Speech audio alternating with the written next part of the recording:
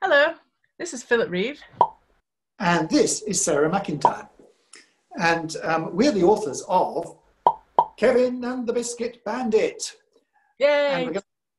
Yay! And we're going to hand you over now to a video where Sarah is going to teach you how to draw your very own Roly-Poly Flying Pony. Come over to my desk and we'll start drawing. Okay, so you can draw dark lines and light lines, you know, the really sketchy light ones. So I'm going to do it with a pencil first to show a very light line that goes straight across like that.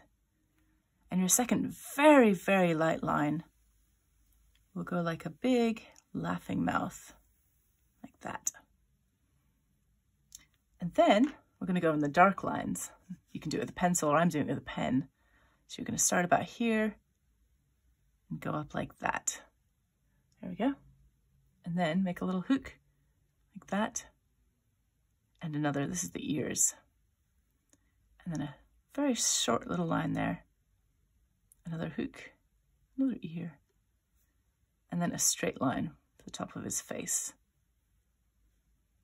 Then a little curve for his nose. And then make that line go a little bit further. That. And then this is going to come right down to about here. Okay, let's make his eyes. So two little circles. I tend to show them on the same side. And little nostrils. And his little mouth. There we go. And we can give him a mane too. It can go boom, boom, boom, boom, boom. And it's okay to make those noises. I like making noises when I draw. Maybe some little lines here to give him a bit of texture. And a line in his ear there. And let's see what else. Okay, now let's do the wings.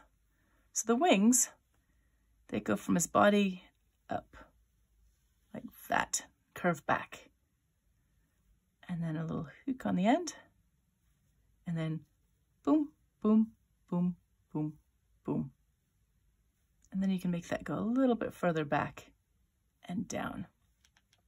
And the other wing, it goes up from his back, like that. And then hook again, and same again. Boom, boom, boom, boom, boom. Bit further back and down. Now, he doesn't really have a pointy bum, so we're going to go and kind of round that out around the edge of the bum there. And go all the way down to about here. There we go. And where that point is, we can put his tail. So you can put some like flower petal-y kind of leaves, things. I don't know. Or even just a big flowing tail if you want. Now for his legs. Some people say horses' legs are hard to draw, but they're not really. You just go boop, like that. And then a second line there. Very small in relation to his body. And cap it off with a hoof. And another one right next to it. Two lines. Cap it off with a hoof. And the back, we're going to have this go back like that. Two lines. Cap it off with a hoof. And then trace that line on the belly all the way around. And another leg that can go stop at that line there. Two lines, cap it off with a hoof. And you might want to put some little kind of decoration lines in his wings, like feathers. Just like that.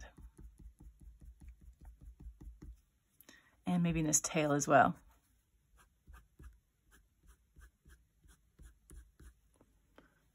And sometimes I give him a bit of shadow around his belly, just to make him look a bit rounder. Just some lines that give him a bit more volume. And one thing you can do is you can have his wings flapping like that. Flap, flap. You could even write flap, flap, because that's quite funny. Flap, flap. And there's a really cool trick to make him look like he's up in the air. You go right underneath and make like a shadow on the ground. But you make sure you leave a little bit of space in between him and the ground so that he definitely looks like he's up in the air. Now, Kevin is always thinking about one thing. He's always thinking about biscuits. So think, what's your favorite biscuit? And maybe draw it above his head. I'm going to have him thinking about, I don't know, a jammy dodger maybe. There's his little jammy dodger. You can draw whatever biscuit you like.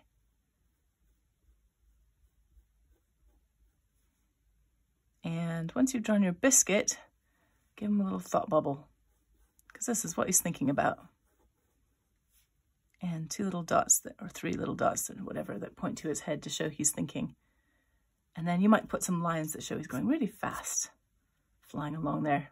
And of course, the last thing you do is sign your name. Give your artist signature. I'm going to put Sarah McIntyre, but of course you put your name. And there you go. Well, thanks, Sarah. That was fantastic.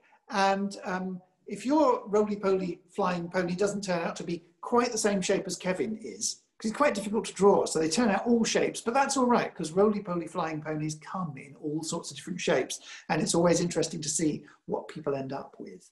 And if you'd like to do more drawings, there are loads more drawing activities based on our characters, and there are comics and things to make and do, lots of activities over on Sarah's website, which is at www.jabberworks.co.uk.